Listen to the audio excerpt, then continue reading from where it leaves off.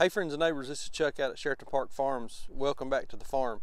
So today we want to talk a little bit about a request that we keep getting or we keep seeing from a lot of different places, and that's show me your chicken coop, your housing for your egg layers, that type of question, and how we keep our egg laying chickens housed and where they lay their eggs and all that kind of thing. So we're going to show that. We're going to feature that here on today's video and talk a little bit about what we use, how we built it, how we came about it, and where the idea came from. So if you saw one of our other videos talking about our egg layers, and I'll post a link to that video here right now, we talked about this. This is the John Suscovich style chicken tractor. We use these primarily for our meat chickens once they get out on pasture and having daily rotation and daily moves for those. And we'll do more videos on our meat chickens later on as the season goes along. We've got some meat chickens in the brooder right now. They're going to come out. But today we're going to talk about this as our egg laying mobile. And it may not look like much right now, but this is the foundation that we use to build our egg house. And so we're going to show you that here. I done another video on it about a year ago.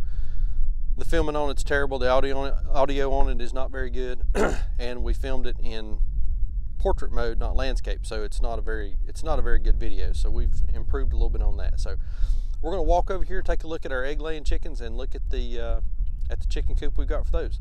Hang around. We're also going to talk a little bit about eggs toward the end of the video. Want to share a little information about our eggs with you. So stay tuned.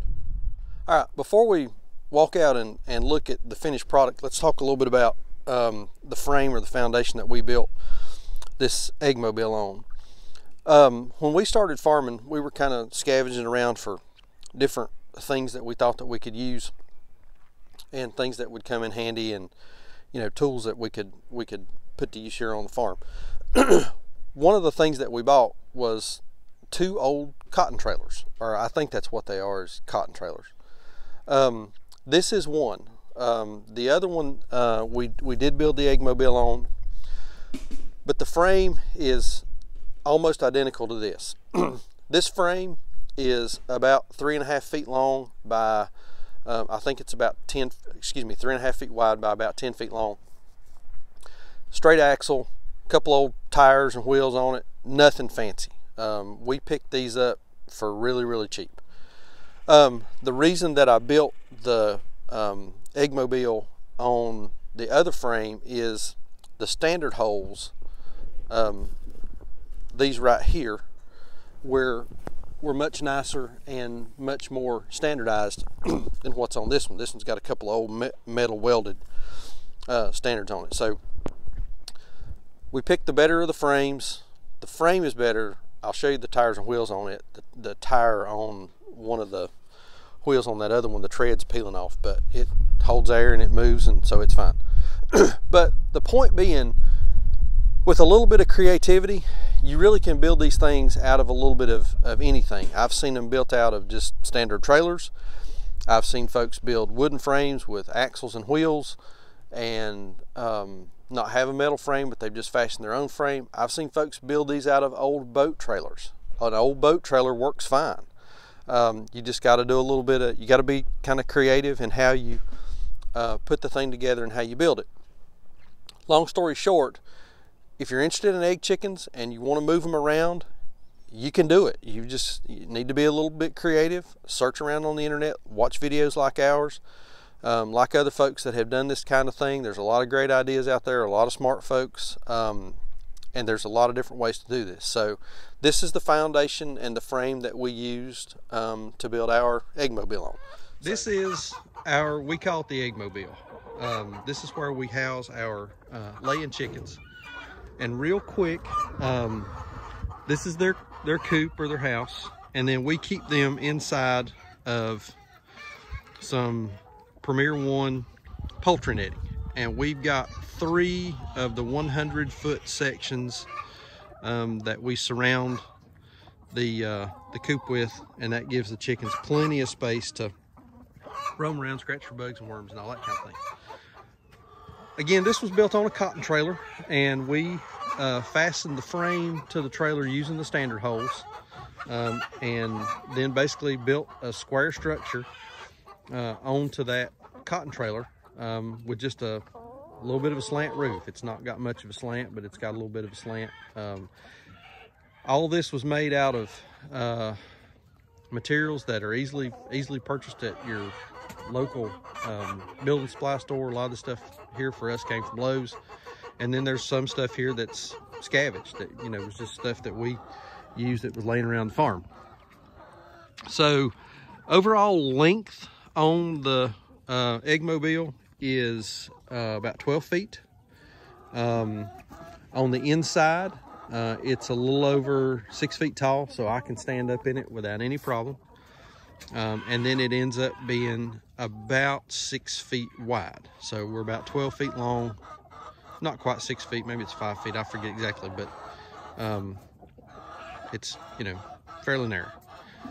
We did buy an old, or I picked up an old, man, you guys are laying eggs out here, what y'all doing? We've got just a trailer jack that's attached to the front for a stand. And when we're ready to move this thing, and I'll post a little clip of us actually moving it when we moved it to this spot.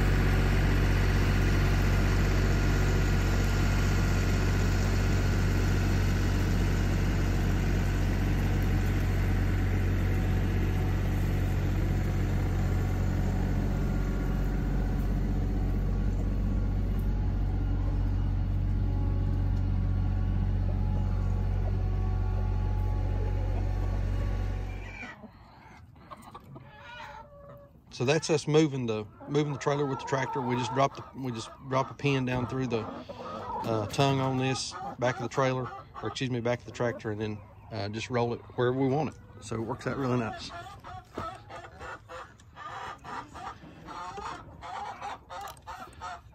Backside. At the top, we did leave some space and put some chicken wire up there for plenty of ventilation. So that works out really, really good for ventilation. And then on the back side, we've got a door. Actually, there's two doors. We've got a people door, and then we also have a chicken door down at the bottom. So the chickens can come in and out, don't have to open the door. And then when we're ready to move these chickens, the night before we move them, sometimes we'll come out, just close the chicken door and close them up in there, hook to the tractor first thing in the morning, and roll these babies forward. Also on the outside, we have some flip down doors. Purpose in the flip down doors is so that we can get eggs and not have to go in the coop. So we got two flip down doors. Somebody is mad because I am messing with her privacy.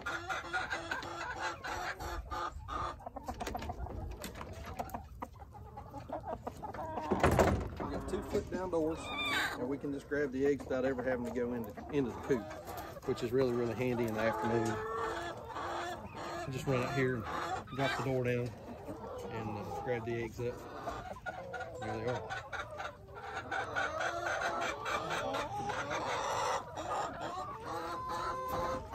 And you can see they're making good use of the nest boxes right now. I've got two old galvanized nest boxes. I think one of them is a 10 hole and the other one's a 12. So we've got 22 nest boxes. We keep, you know, right now there's around 95 egg chickens out here, and quite frankly they don't use all of them. There's 8 or 10 of them that they use pretty regular, and that's basically all they use. So flip down doors are really nice. You can access the eggs from the outside and never have to get in. So let's walk around and look at the inside of the coop, the inside of this Eggmobile, and kind of show you what we've got going on in there. So again, this is our door, and we've got a trap door for the chickens on a rope. We can just undo the hook. And it ain't perfect. I'm not a carpenter.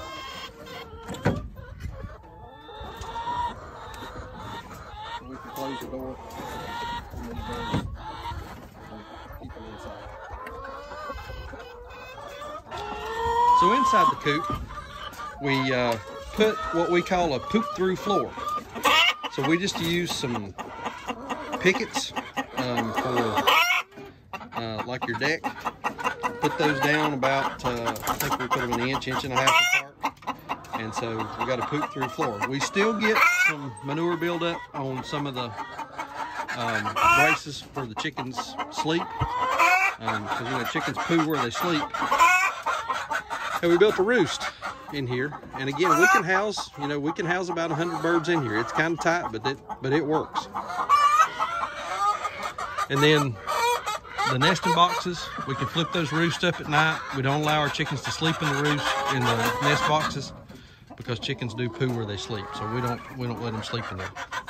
Another feature that we added here is we have two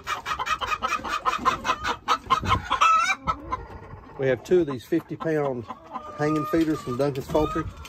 And so we keep a little feed in there for the birds for them to snack on. So fill those up and they're loud. Y'all like a bunch of politicians. Yep, but you ain't really saying much. Yeah, kind of quiet now. So we keep a couple of these feeders in here for the birds. We've also got some hooks up top,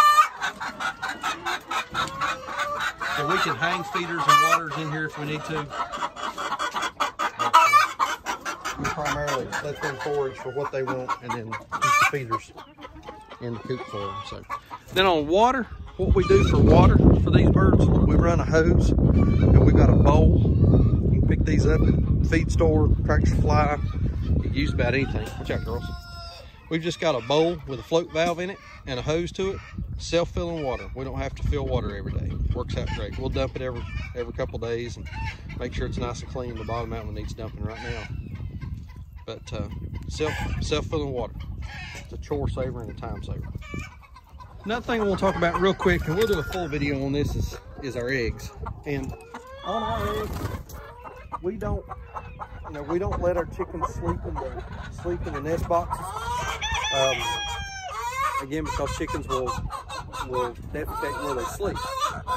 And so if they're sleeping in the nest boxes, then the nest boxes are getting poopy.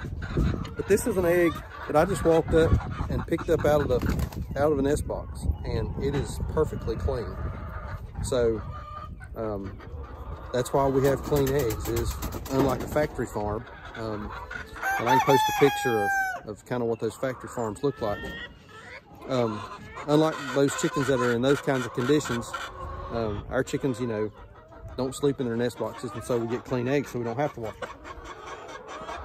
And then, you know, our birds are out on pasture, you know, they're out on the grass, scratching around for bugs and worms and, you know, acting like chickens and doing what chickens are supposed to do. And that makes a world of difference in the quality of egg and quality of life for the bird. And, you know, it's better for the environment and better for everybody.